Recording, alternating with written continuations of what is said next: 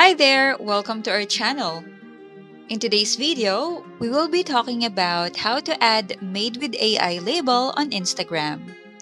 This is quite easy to do, so without wasting any time, let's jump into it.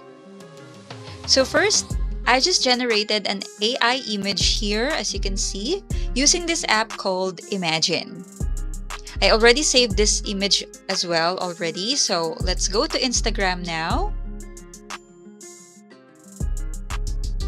And let's just create a post here.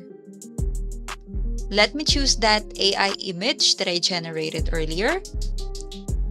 Then I just need to adjust it here a little so the watermark won't be visible. Then let's tap on next. Then we can also choose the filter that we want, just to make it look more aesthetic. Then let's just tap on next.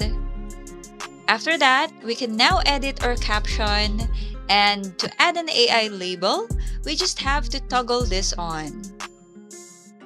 Once it's on, we can now post it on Instagram. And once it is posted, you will now see the Made with AI label here.